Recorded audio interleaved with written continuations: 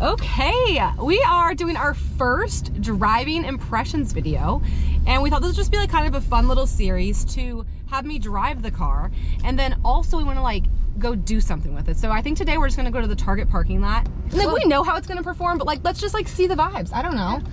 One thing I'm always big about with the car too is like how you feel in a car when you're driving it. I just feel like as mothers we give up so much of our identity to become moms, everything from our body to our careers to our personal life, that I just won't live in a world where we also have to give up how we feel when driving a vehicle. Does it have auto hold? No, it doesn't. No, that's auto off. I love auto hold, but this car does not have it. Do I get to do the Jeep Wave in this thing?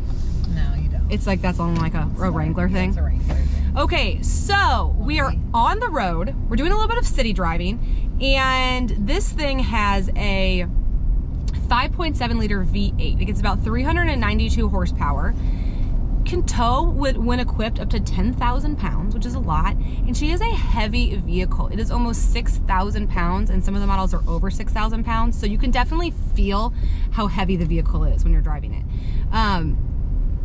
But because of that V8, I do feel like I still have some really good acceleration, and I just feel really solid in the car. Give it a go. Accelerate. Okay. Now's your time. I would say that's pretty good pickup for this car. Yeah. I mean, I feel like I really like it. It's a little bumpy. It's a little bumpy. It has an air ride suspension, so you could adjust it as needed. I'm not gonna mess with that. Yeah. As a regular heighted person, I'm 5'5", so this is high. This feels high to you? This feels high. I mean, you could also put your seat up, probably. You hate when I do that. No, like put it up this way. Yeah. Brakes are a little touchy. And I mean, like I said, it's a heavy car.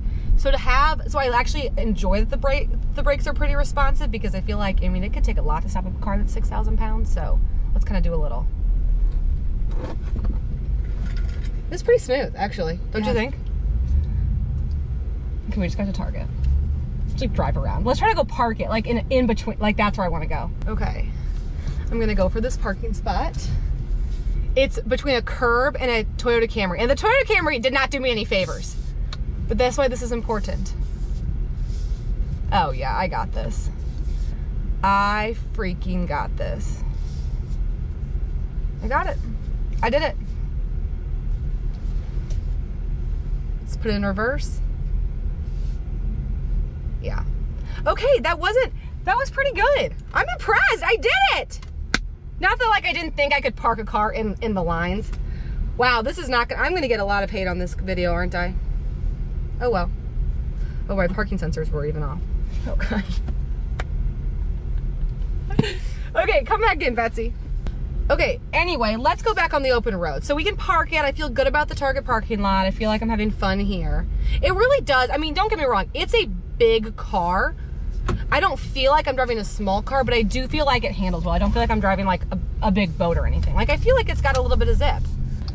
Okay, so as far as like the fuel efficiency of the car, so the Wagoneer comes in rear-wheel drive or four-wheel drive. The rear-wheel drive is going to be the most fuel efficient. You're getting about 16 city, 22 highway. The all-wheel drive obviously changes, but it's just slightly. It's about 15 city, 20 highway. The Grand Wagoneer has a different engine, has a bigger engine, so you're gonna have even more performance. But depending on how much you value performance, I mean, I feel like this is performing fine for me. I mean, I've driven all of the full-size SUVs. I think it actually feels pretty similar to how the Escalade feels, honestly. If you're kind of breaking down the differences, the Yukon, Suburban, and Tahoe are all V8s. The Expedition and the Navigator are 6 cylinders. So, but it's a turbo 6, so I prefer this drive better, but it's not quite as fuel efficient. Dang, those brakes are touchy. Steering is really tight. I really feel like I'm able to like corner things really well. And I mean, I'm so impressed. I think one thing I'm noticing the most is how quiet the vehicle is. Like, it is really quiet. It's almost like too quiet. As far as my visibility goes, for as much as I like didn't love those rounded windows, they offer some nice visibility. The back windshield is pretty large. I was kind of impressed to see, and maybe in the bigger versions they have it where they have the rear view camera, because like if I had people sitting back there, I would have very limited visibility, especially if I had like adults. So I wish it had the camera. But I mean, yeah, the windows are a good size. The windshield feels a little smaller compared to some of the other cars. Do you know what I mean? Yeah, definitely. I don't know, guys. I'm not really a performance driver. I'm just trying to just give you what I think. And it's just my opinion. These are my impressions. So if you have different impressions, please comment below about what you thought about the drive.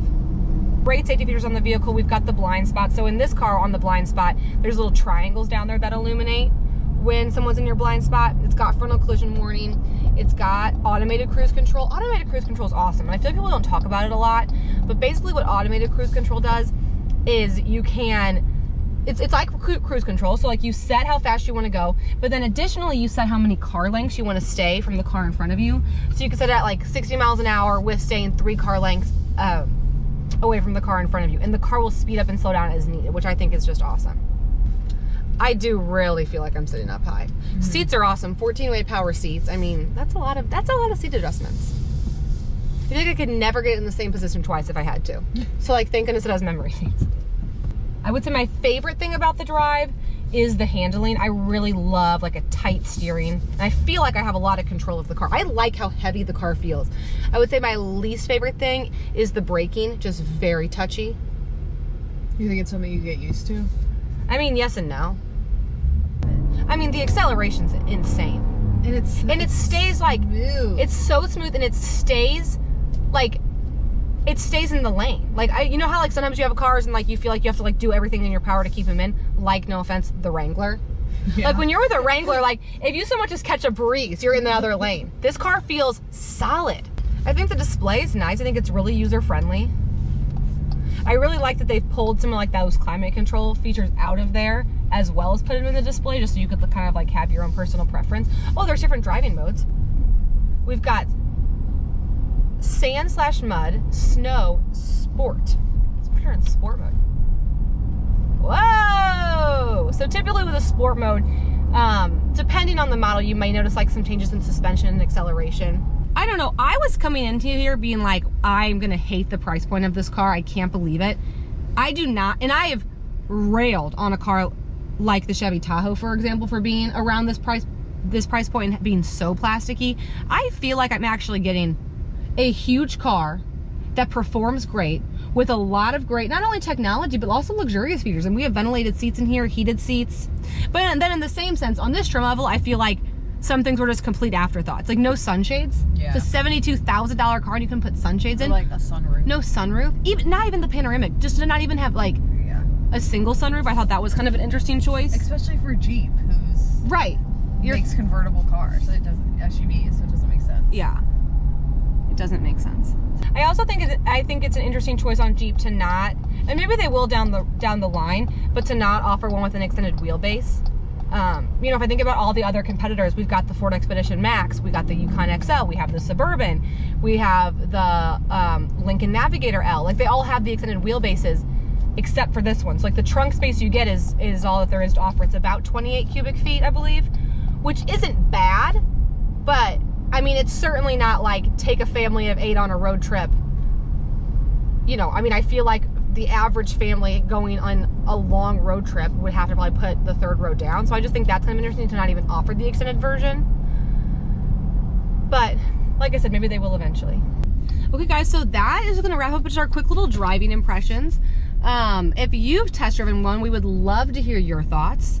And if you guys like these kinds of videos, or if you have any other things you'd like me to show while we're doing the driving impressions, let us know. We're kind of excited, and we spent all the money on these GoPros, so we definitely want to make sure we're putting them to use. And I'll talk to you guys next time.